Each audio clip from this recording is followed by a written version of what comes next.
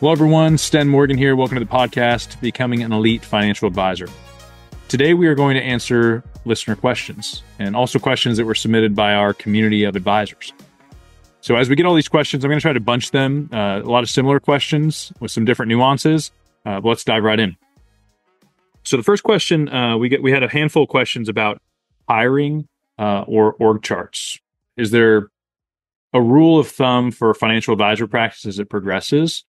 Or is it specific to your team, your area, and what you want to accomplish? I believe there is a path that can be followed for the first couple stages of an advisor practice. So within my story, like many advisors, I started out by myself. What this would look like is if you had an org chart, it would be Sten and everything underneath it.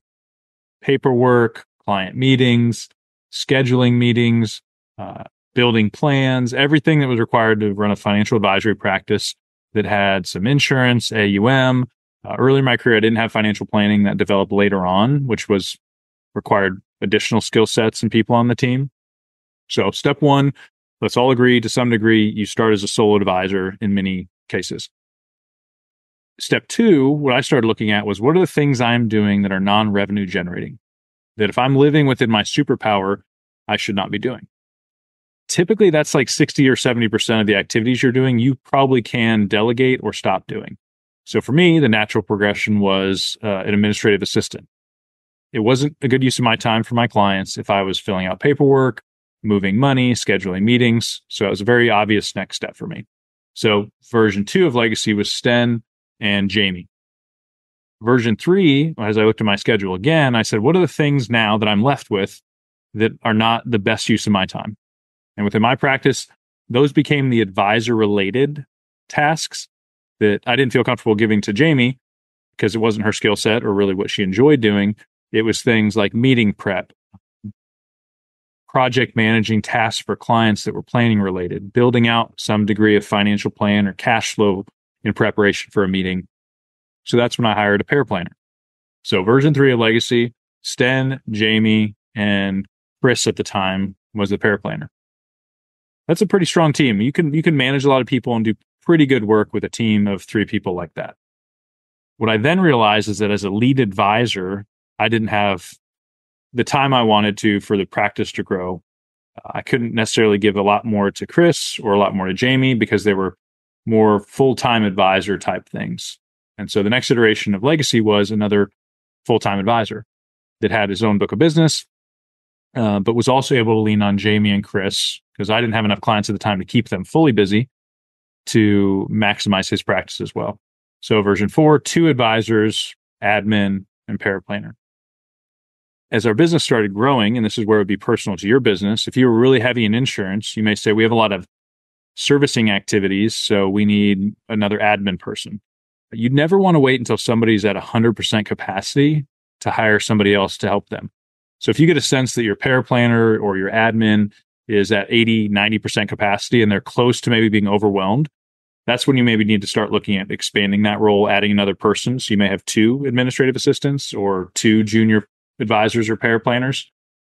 So once we had another senior advisor, a paraplanner, and Jamie on the team doing admin paperwork, I started realizing there was a lot of things that had to do with the business that were weighing me down. Was payroll getting done correctly? Were 401ks getting funded for people? Was rent getting paid on the building? Was I negotiating the next lease? All these things that did not help me become a better advisor, but were necessary to run the company. At that point, that's when Jamie was elevated to practice manager, and we backfilled the admin role. So at that point, we have practice manager, admin, paraplanner, and 2 active advisors. The next progression for us was, okay, how do we want to manage money? That led to a portfolio manager. And then at this point, we have a great system. We think we can serve more people. And then that was a marketing hire, somebody to kind of help us package our message and get in front of people. So the response to these questions about org charts or how do I delegate? We got a lot of questions about delegation, or even the question of who should I hire next. I do believe it will present itself to you. If you look at the things that are stopping you from living in your superpower, which for a lot of us advisors is meeting with clients, prospecting, or building a plan to some degree with our expertise, that will inform what your next hire should be.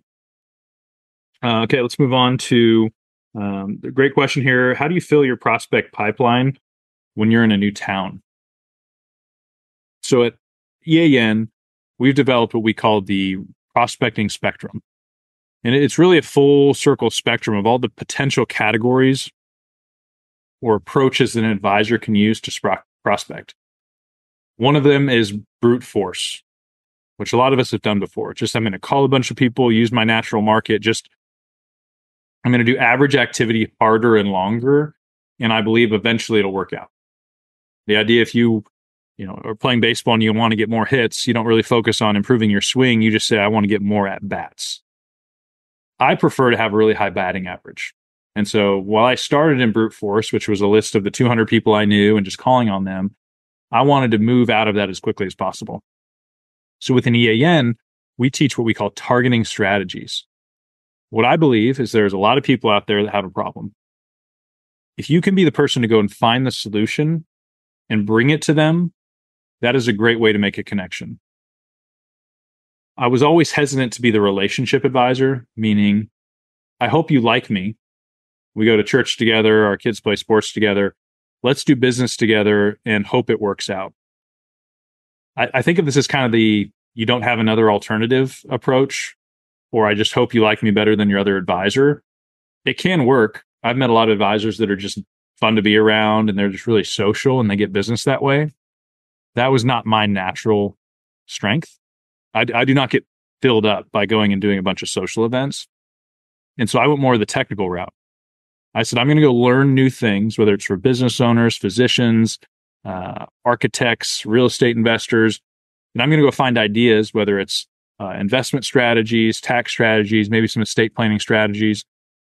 And I'm going to practice these concepts and get to know them so well that if I can get in front of somebody, I can impress them with our process or what I know.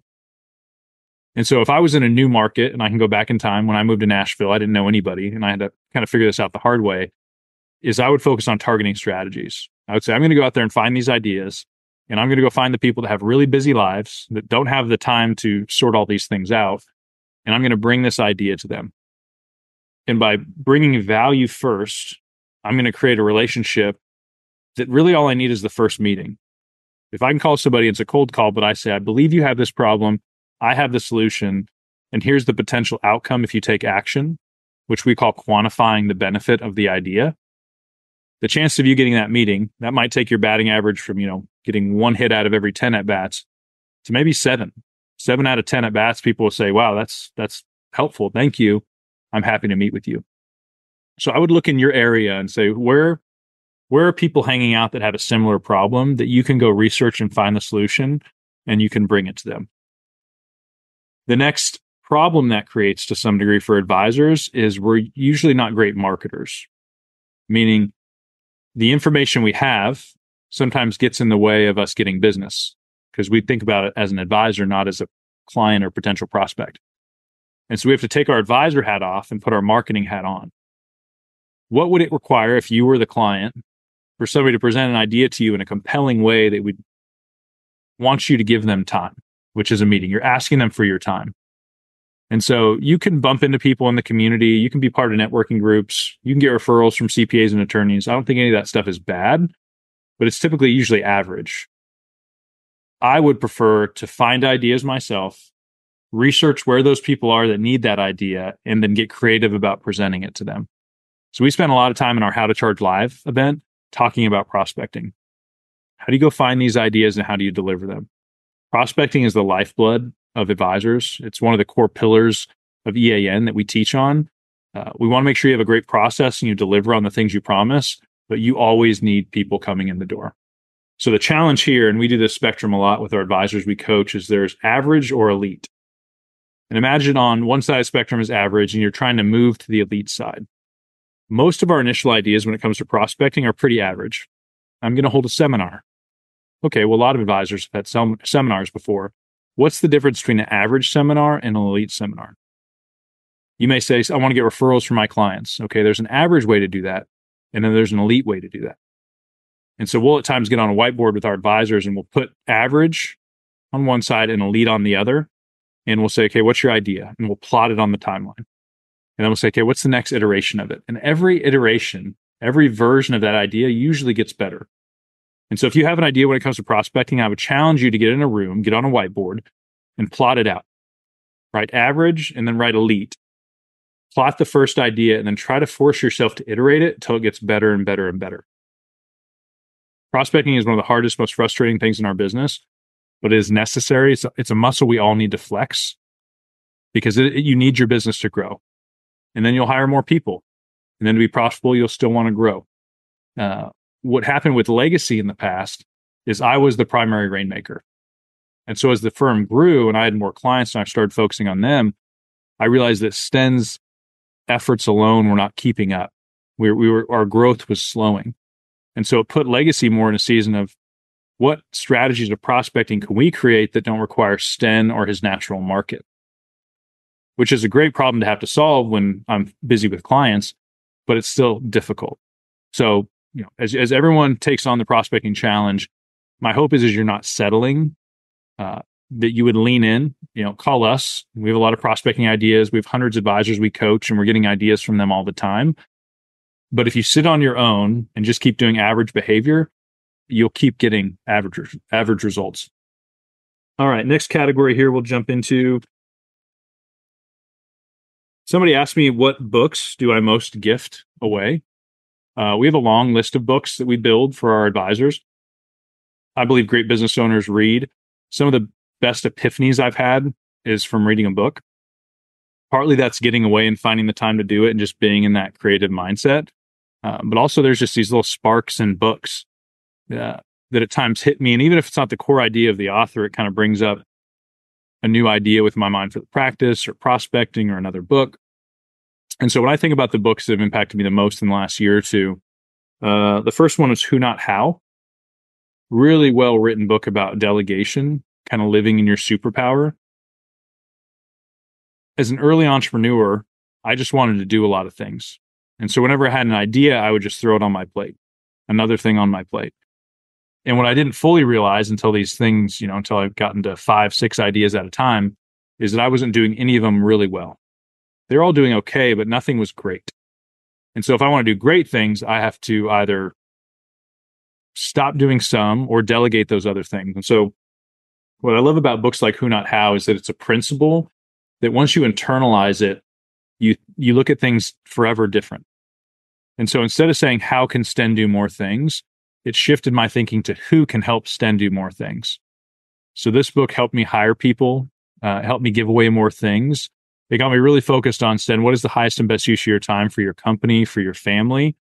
And then can you identify things you should stop doing? But then the things that are left that are important, instead of Sten trying to do it when it's not my superpower, whether it's marketing, even process and paperwork, I could probably figure it out, but I'm not the best one to do it. I need to go find my who in that. So great book around delegation, living in your superpower, Who Not How. Another book that was personally really impactful for me was Not Nice. This was another great principle for me, that you can be kind, but you don't always have to be nice. Because anybody listening that's running a business, it's hard. And you can't make everybody happy, whether that's clients or even team members. And in the past, my desire to be liked as a leader caused me to let people stay on the team too long. I probably kept clients that weren't a great fit for too long. And once that book gave me permission to say, oh, you can still handle things well. If there's a team member that's not a good fit and they're frustrated and you're frustrated, it's not kind to keep them on the team. But what is kind is you can help them transition, give them a severance of some kind. You can even write them a recommendation for another job. You can help them find another job. You can still be true to who you are and be kind, but being nice at times does not get you the results you want. The third book is Essentialism. Another kind of principle book that impacted me. I would say I thought one way before I read it, and I thought a different way after. And the idea around essentialism is that we all want to do great things, not good things, but we have a limited amount of time. And in the book, there's a circle picture with arrows going out on every side of it. And that's essentially what most of us do, especially business owners, is we have so many things we're spending our time on. And while they may not be bad things, none of them can become great. But if we can focus our time and energy, say we're trying to do 5 things, but instead we try to do 1 or 2, the same amount of effort we have, but focused in the right direction, will lead to something great. So this helped me with saying no to things. That the more things I said no to, I was actually saying yes to better things that had much better outcomes. So we have a long list of books. I love reading, and I'm getting book recommendations all the time. But those are 3 books that, to me, gave me a principle to apply, and it shifted my mindset forever moving forward. Let's look here. Managing people. Oh, that's a great one. All right, we'll end on this one. Let's unpack it and try to get into the weeds a little bit. My natural strength is not managing people. My leadership style is, we have a common mission. I'm going to fight hard with you. Let's put our head down and go get it. So as a young leader, that's what I did. What's tough is there's a lot of people that aren't wired like me. Thankfully, I don't want a bunch of Stens working at one company. And while they had the desire, they didn't really have the training, the path, and it led people to they got frustrated. I got frustrated. They didn't feel like they were doing a good job. And that's when I realized good leadership is not just believing in somebody that they can figure it out. And so I needed to give a framework to them. And so this question says, how do you onboard somebody? This is from Luke. It says he has somebody coming on board. He's had another employee for 14 years, so he's not new to having a team member, but he is recognizing, how do I onboard somebody better? I am a big believer in like a 30, 60, 90-day onboarding plan. This is something you can have done well in advance for somebody. And it says, here's the basic things. If 30 days, we want to get you set up on your computer. You're going to shadow some people, get your benefits set up. And then I want you, shadowing me in meetings for X period of time. So put some framework. It doesn't have to be overly detailed. That could be better, but ours has not progressed to that point yet. But by the time I do a 90-day evaluation, which I do with all new hires, 90 days of probation, let's see if this is good fit both ways. I want them to understand, what does it look like to be successful in those 90 days? It's not realistic for me to think they're going to be an expert at that point. A lot of roles I've seen, it takes somebody about 12 months to kind of settle in and get some confidence in their role. But I do want them to have a clear path, at least for the first 90 days. So by the time I do evaluate them, I'm not using just my emotions. Do I feel like they're doing a good job? It's like, no, are they actually delivering on the KPIs and the rocks that we've given to them? So big believer on 30, 60, 90-day plan. I think there should be some culture training in there. Do your core values matter? Does that person that's coming onto the team actually understand your definition of those core values? That's something I hadn't done as much of until recently, which I'm a big believer in now. And then there's a big difference between abdication and delegation. Abdication is when you just kind of give something up and walk away. Delegation is, hey, I'm going to give you this thing. What questions do you have? I'm going to let you work on it, and I'm going to come back and help you refine it. So I would challenge anybody listening as an advisor. It is a high calling to hire and manage people, because it is partly your responsibility to help them be successful. We're all professionals. If you're hiring adults, so you don't need to babysit people, but you do need to be clear. Clarity is a gift to somebody. Here's what your job is. Here's what it looks like to actually be successful. And then potentially here's what it looks like to excel in your role, so people know where they stand. But be ready for it to be hard. I think if you're managing a team with people, it's just hard. And so if you're frustrated because it's hard, that's going to be a long road. I've learned to try to sit in the tension of that. There's some weeks where I feel like, man, my team is humming. This is great. And almost the next week, I can be like, man, do we even know what we're doing? And this is really frustrating. That can be a roller coaster until you learn to say, this is normal. People have lives outside of work that can be distracting. I thought they got it, but they need some training on it. So I would say as much clarity as possible. Things like EOS, a great system. If you can have a system in place to help, that's a big win. I had to get a practice manager to help me with this because it's not my natural strength. So I want to sit down with people and inspire them, ask great questions, but the day-to-day accountability of action items, that's not something I enjoy doing. So I would build this out, have structure around it, be intentional about it. Don't feel like you have to recreate it. There's a lot of resources out there for onboarding people well. That's something within our community that a lot of advisors talk about too. I get really frustrated at times, even at myself when I was young, when I was trying to fix every problem like I was the first one to do it. Any struggle you have right now as an advisor running a business, if your frustration right now is personnel, if it's process, if it's revenue generation, you're not alone. There's a bunch of us dealing with that. And that's partly why EAN exists, is so we can all share ideas and encourage each other. So whatever thing you're struggling with now, know you're not the first one, and somebody has solved it in some version. Go research it to help expedite your learning curve, so it doesn't take you years to do what somebody else has done. Great questions today. We'll do another Q&A episode next month. Submit your questions, please. I love going through them. It's a great challenge to me in my practice as well, kind of thinking through these things, because I'm an active advisor just like you. So Legacy is always iterating this stuff. I don't think there's a finish line for us as advisors and business owners. We're going to keep getting better, and we're going to keep solving higher quality problems. So I enjoy it, and I'll look forward to talking to you soon.